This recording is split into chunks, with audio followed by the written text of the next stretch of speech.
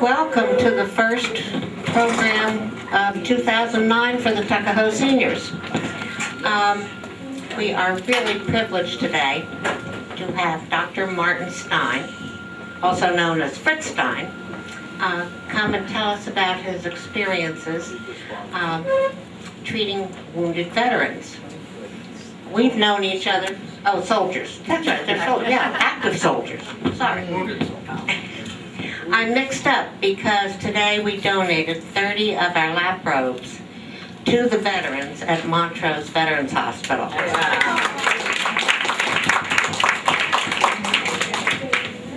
So I'm just going to turn this right over to you, Fritz.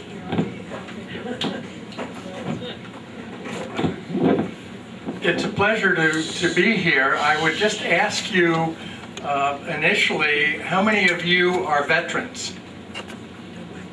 Okay, so we've got some veterans here.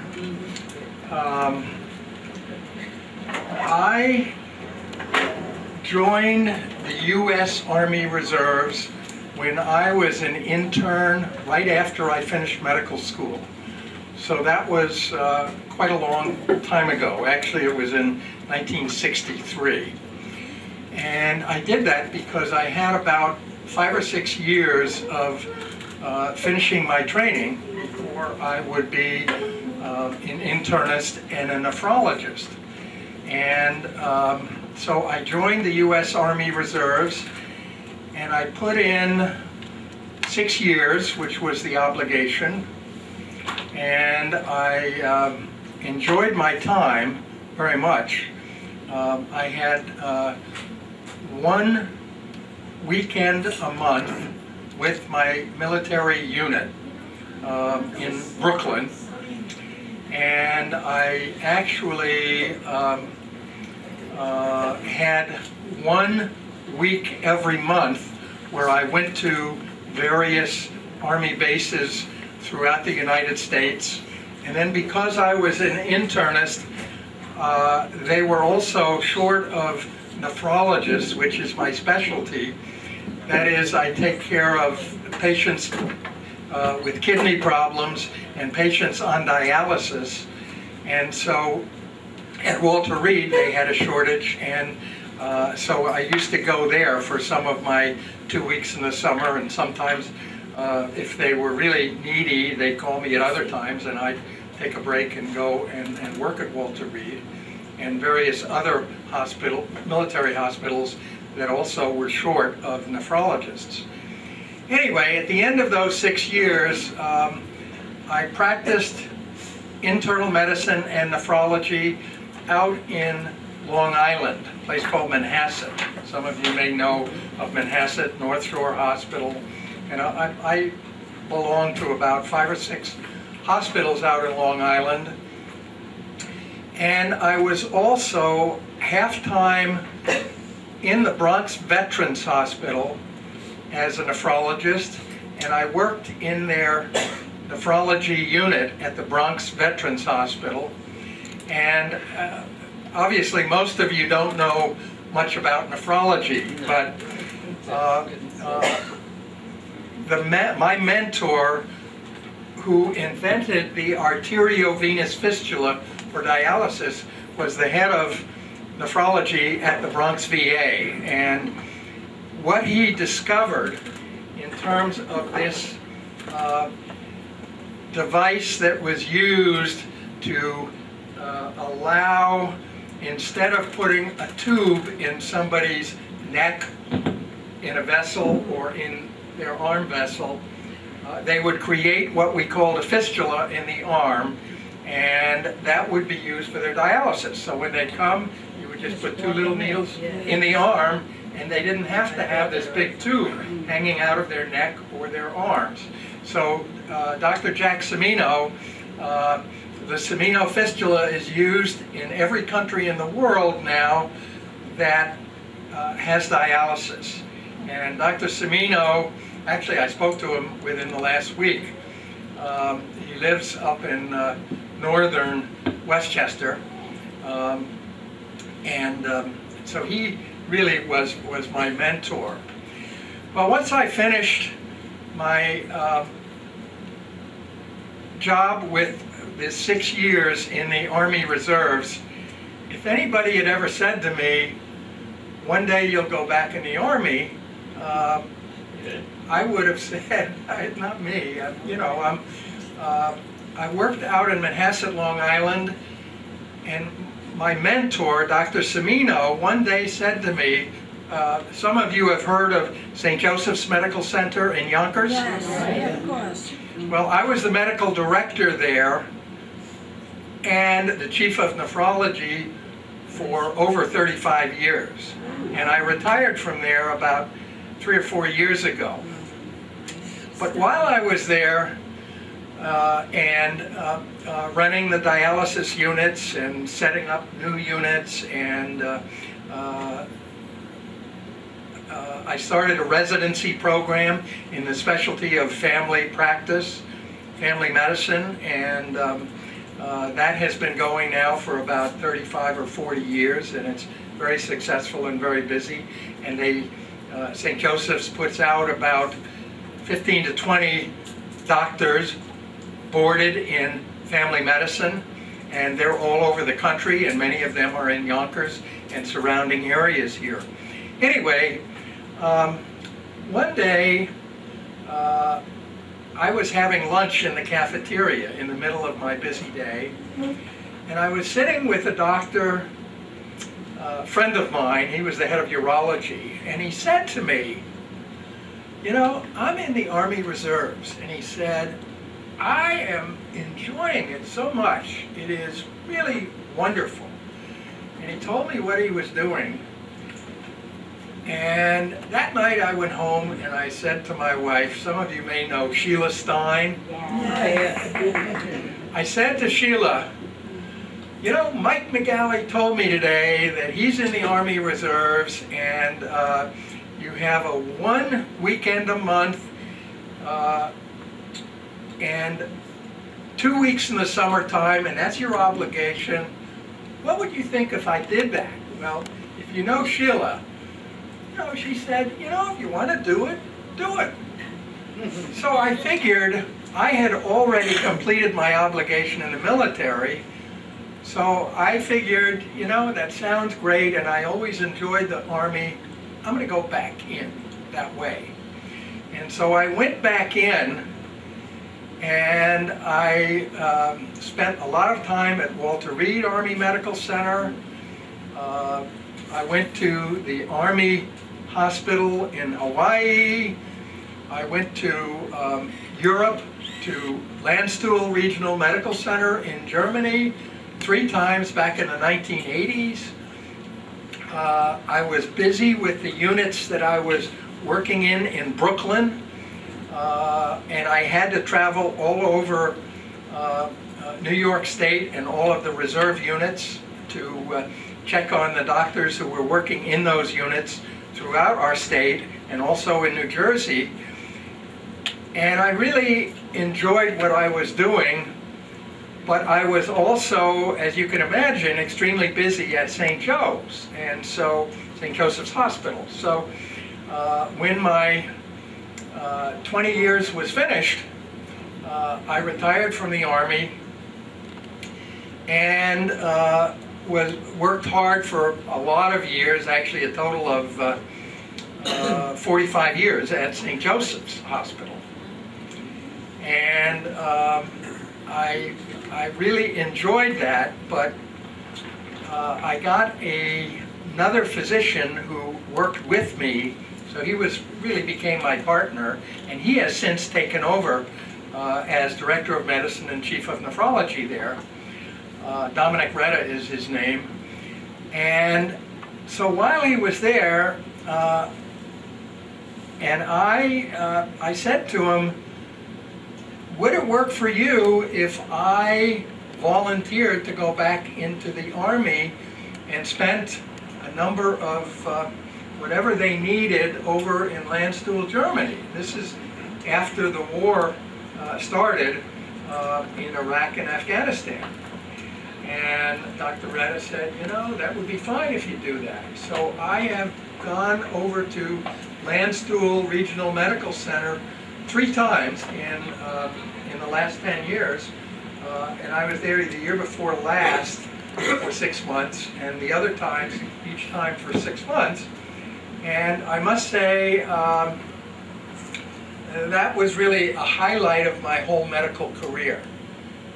I know all of you, particularly the veterans, but I hope all Americans see our wounded soldiers as the heroes of this country. And one thing that really bothers me is, and you've read this in the newspapers, that if the soldiers wind up having traumatic brain injuries, which is really analogous to a stroke, if they have that medical problem where they can't function, they can't think straight, it's just like having a stroke. And most of them are also minus an arm or a leg, because when those IEDs go off near their head, many times it's destroying their arms or their legs, or they have severe abdominal wounds, or all kinds of horrible things. And it just really bothers me when I read in the papers that they don't get a Purple Heart because they have traumatic brain injuries. And so for all of you, I would say if anybody deserves a Purple Heart, they do as much as any other wounded soldier. And I mean, I am rather outraged that they are not given a Purple Heart, because their future is really in doubt. Some of them will improve enough to be able to be with their families and hold a job, but many of them can't. And it's not their fault.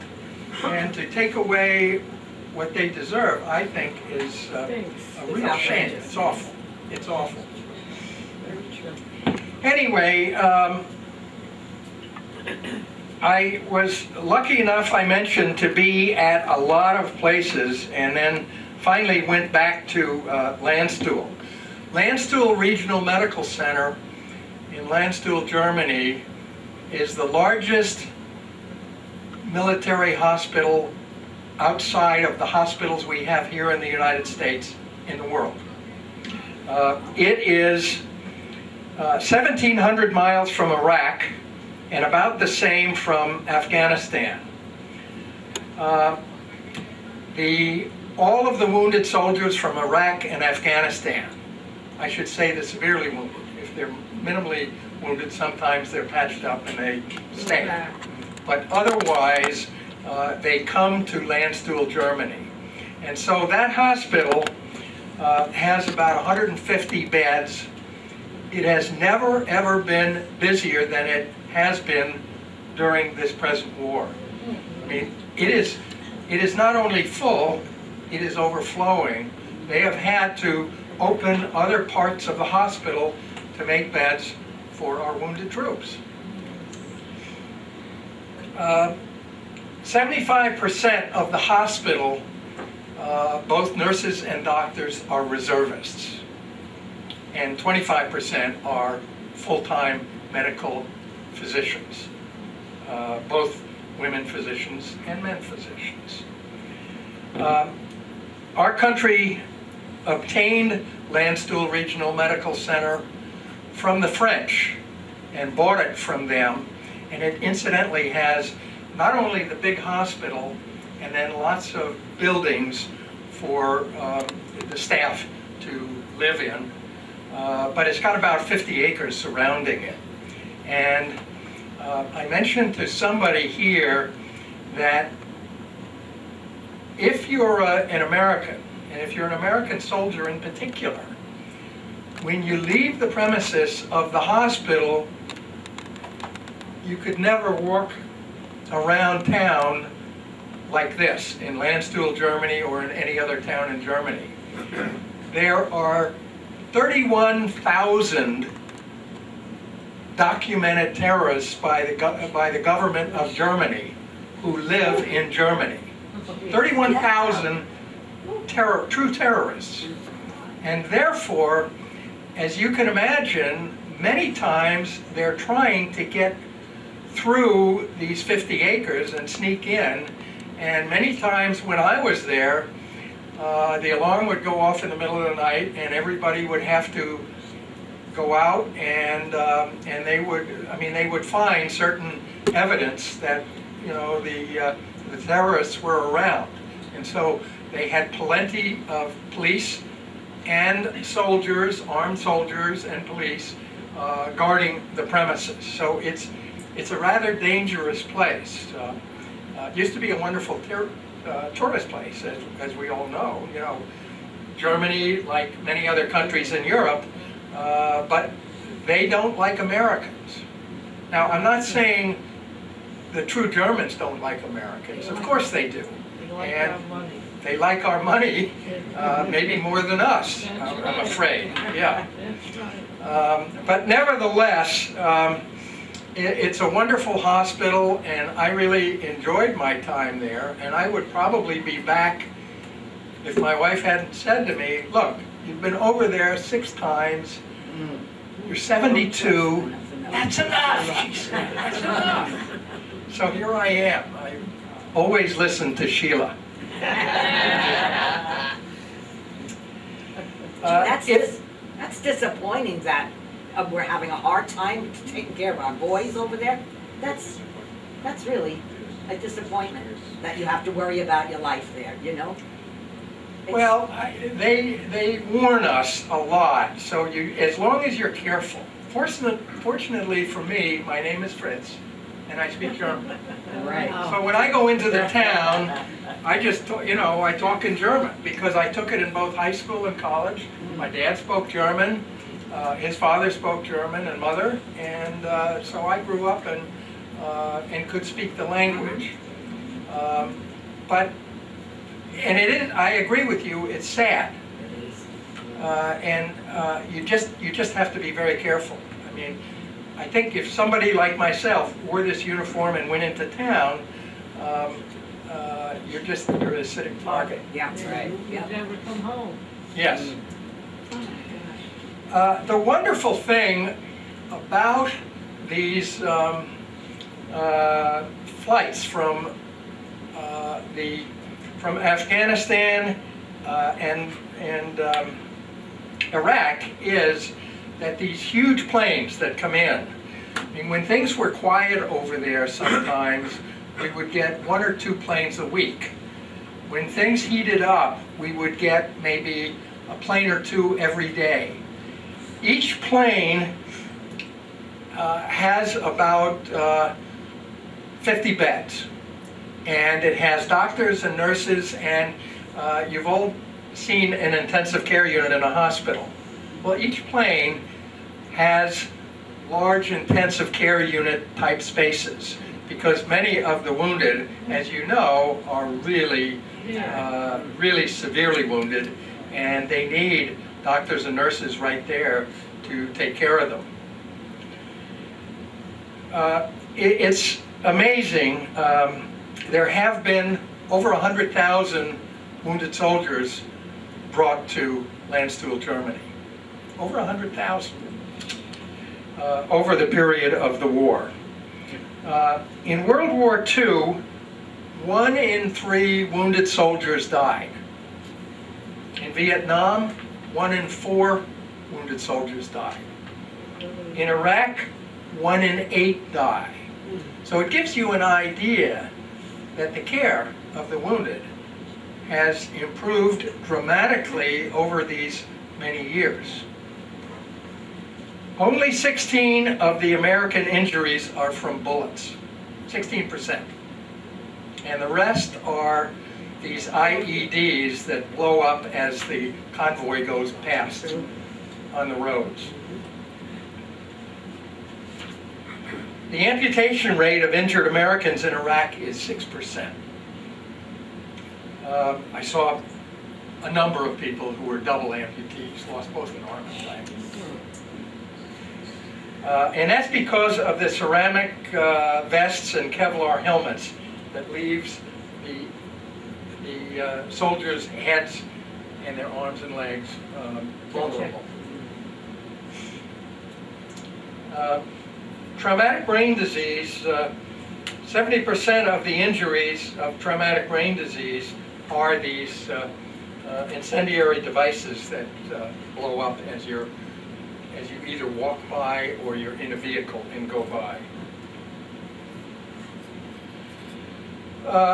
There have been, and I'm sure you realize this, but you probably don't think of it because I never thought of it. But every time there's a war, like the present war there in Iraq and Afghanistan, there are tremendous breakthroughs in terms of caring for our wounded soldiers. And a number of discoveries were made just with this present business in Iraq and Afghanistan. While I was there about 3 years ago, there were 2 soldiers where a bomb blast blew up and it really severely damaged their lungs so that they couldn't breathe. So they were put on American respirators like we have in all of our hospitals. They were put on these respirators, and as many of you probably know, they put a tube down into the throat and then the respirator breathes for the patient and gives them oxygen. Well, these 2 soldiers down there were not getting better. They couldn't be moved on a plane, and they were really not going to make it. And the Germans have a new type of a respirator where instead of putting the tube down into your throat and breathing with oxygen that way, what they do is you put a needle into a large vein, like a vein right here, the large vein, or it could be in the arm, and they take out blood, and this German machine will put oxygen into the blood cells, and then they put it back into the patient. And that's something new, and it was, we don't have that yet in this country. But these 2 specialists in pulmonary flew down to the war zone with these German gadgets.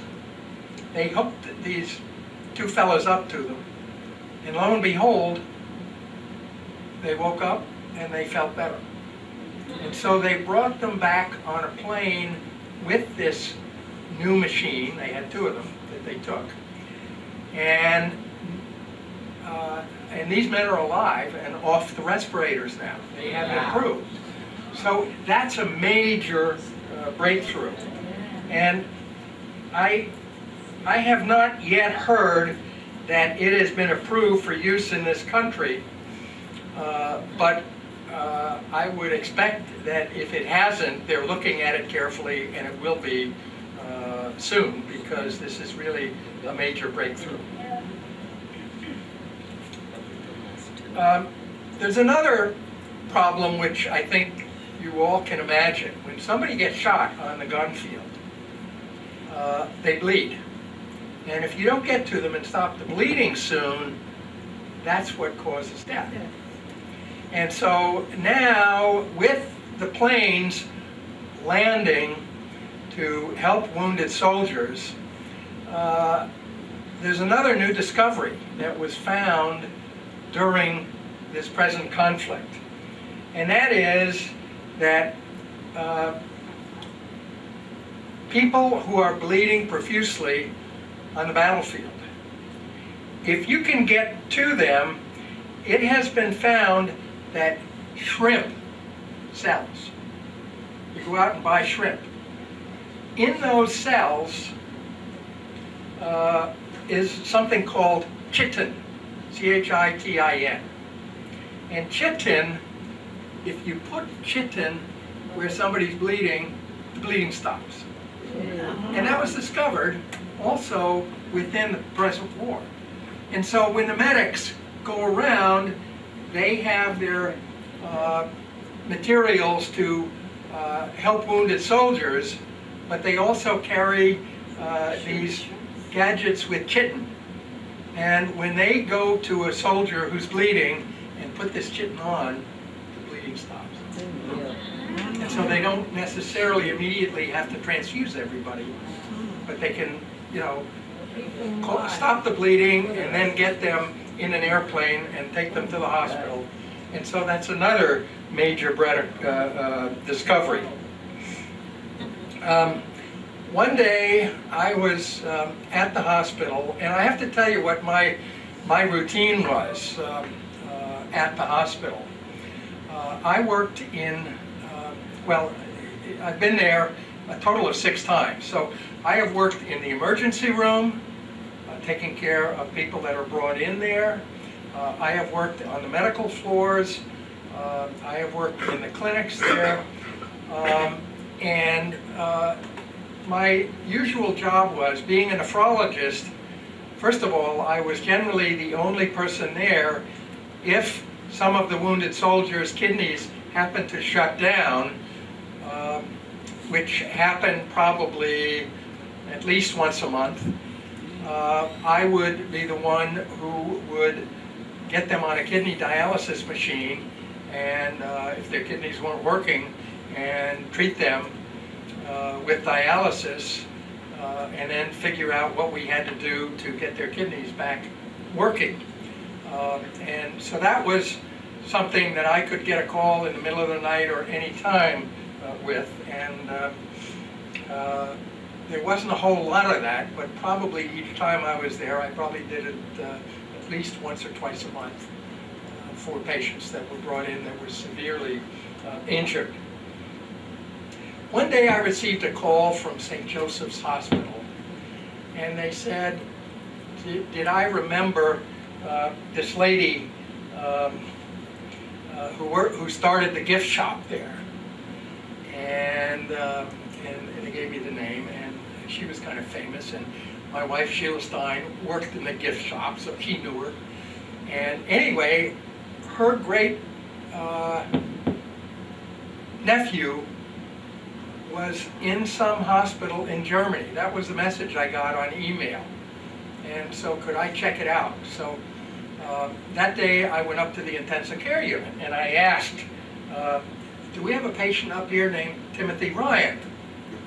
And the people said, yeah. You see that bed over there?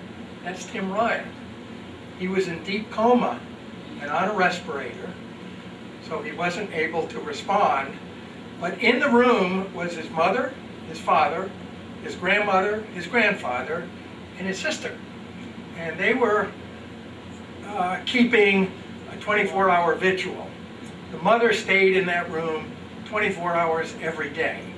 She slept on a little couch somewhere, but she stayed with her son.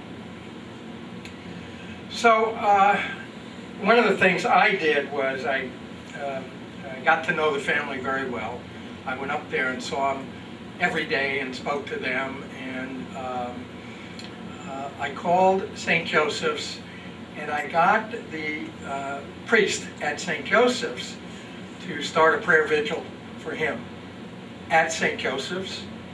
And lo and behold, although he didn't wake up in Germany, he was transferred to Walter Reed, and the family went with him in a plane.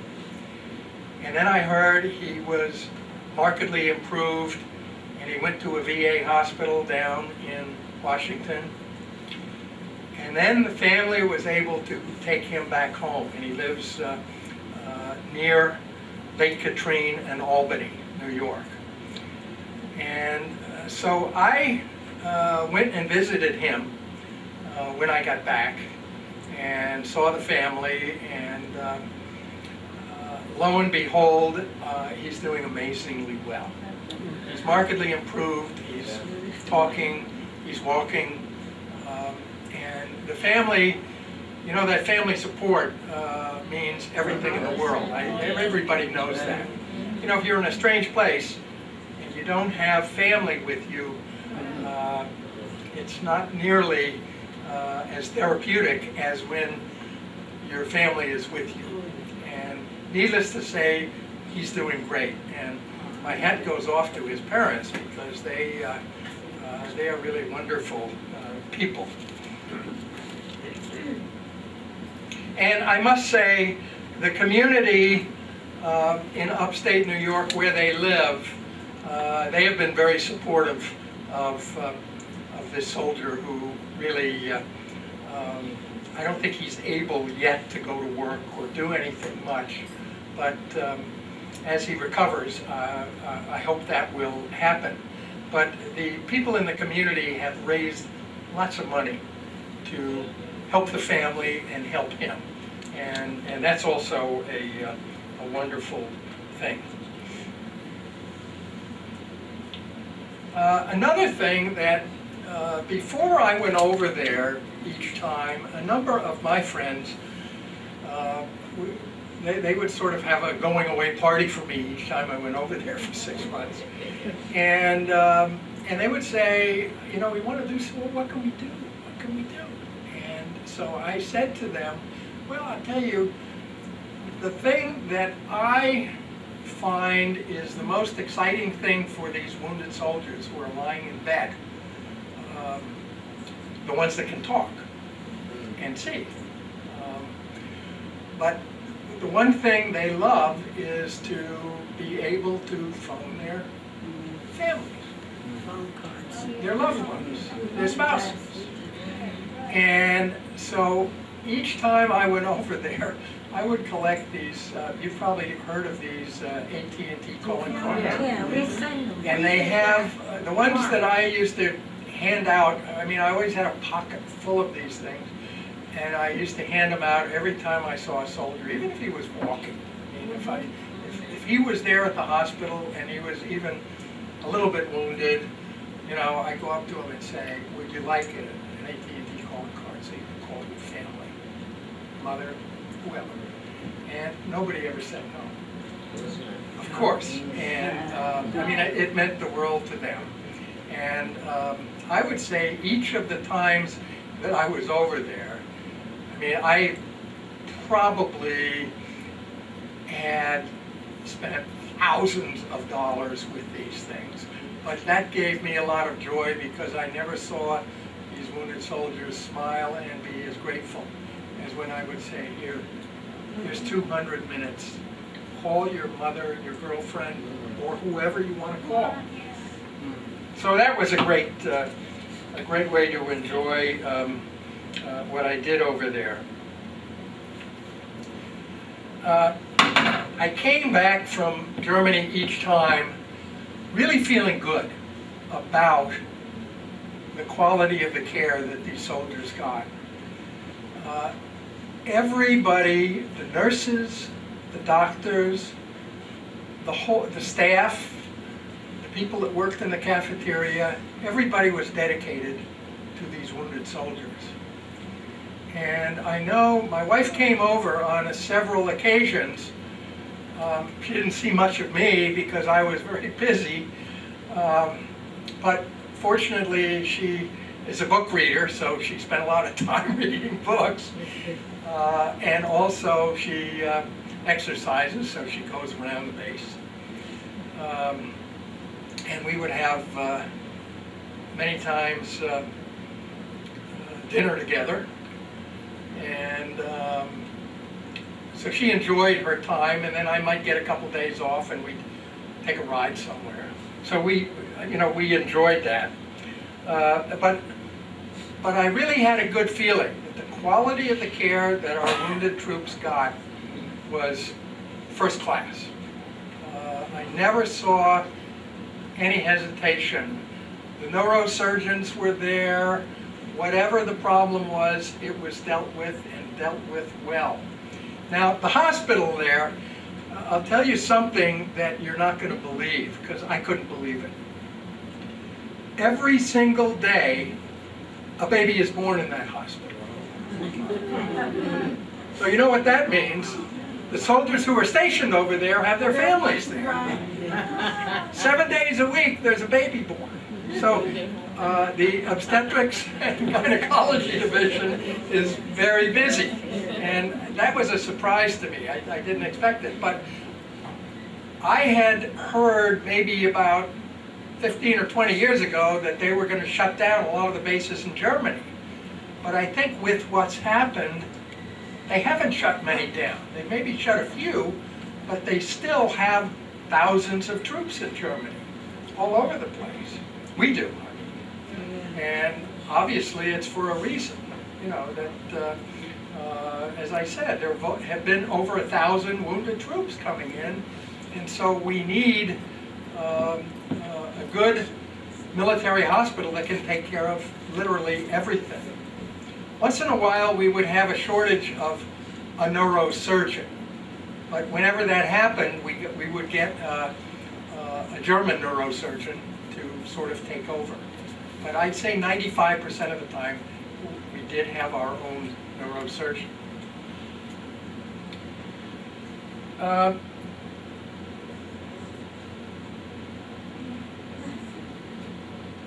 So what I have to say, and I've given talks like this to a number of my colleagues who are physicians, both in training and attending physicians.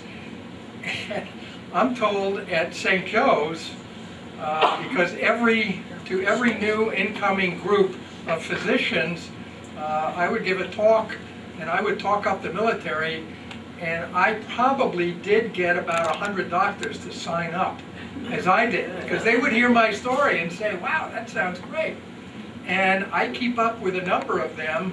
In fact, I emailed one of them today who went back to Landstuhl.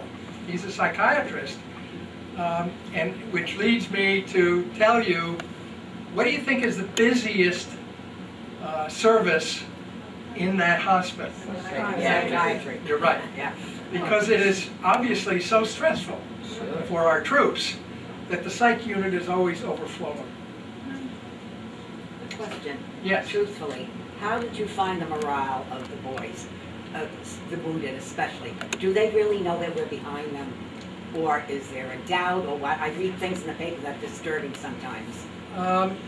What I have to say is that even the ones who were severely wounded, so many of them would say to me, Doc, you gotta help me.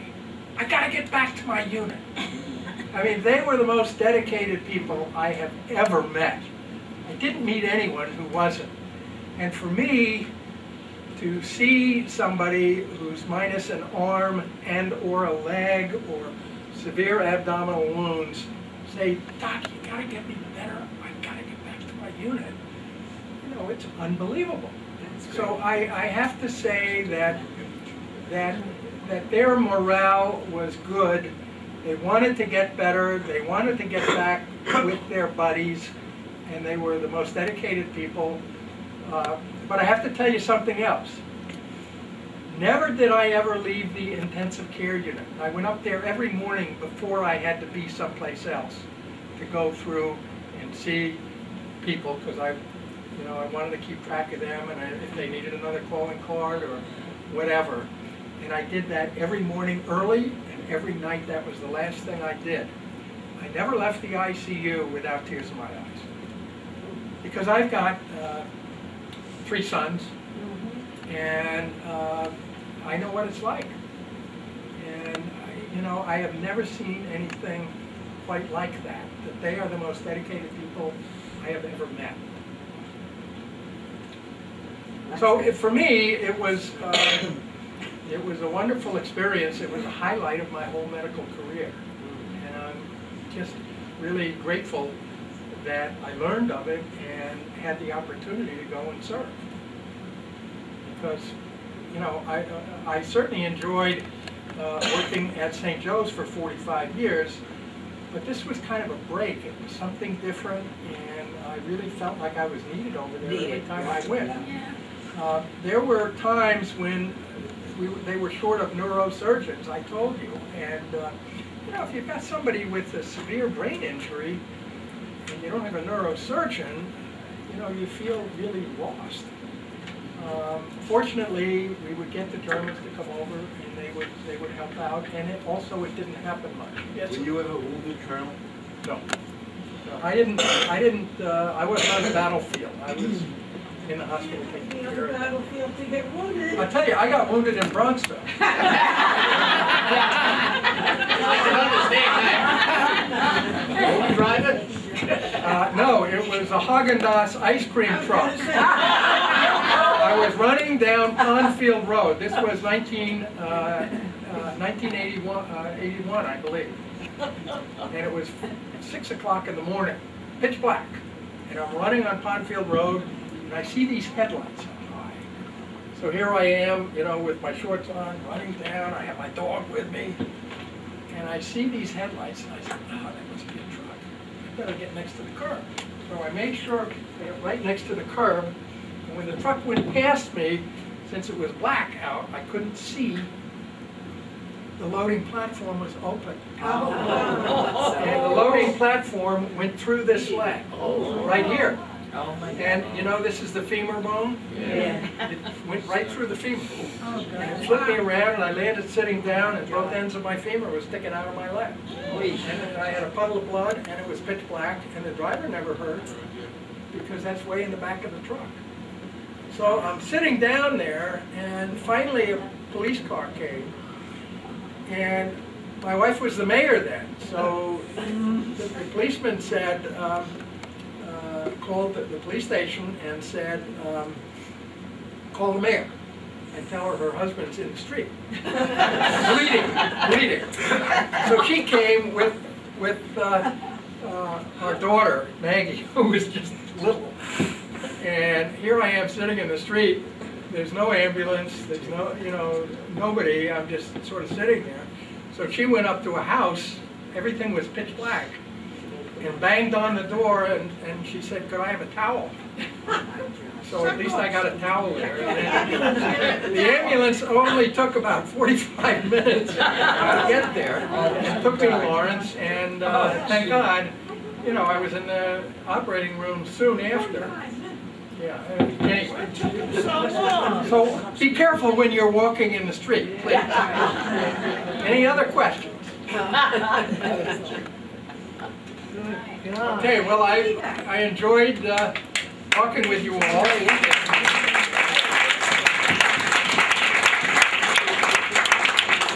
Not only did he have that dreadful accident, he's recovered completely. Walk for them, Fritz. He really is an exceptional person, and we're lucky to have him today. Dr. Stein also gave the same program to the Bronxville seniors, and I just want to put a plug in for the Senior Citizens Council, who is the agency that sponsors both the Bronxville seniors and the Tuckahoe seniors. And your wife is on our advisory board. And I just... She advises me too. Oh, does she? She's the general. But this is an example of some of the really exceptional programs we're able to have. And we're open Tuesdays and Thursdays. And for those seniors who don't know about us, we would like them to come and visit us. Thanks again. Thank you.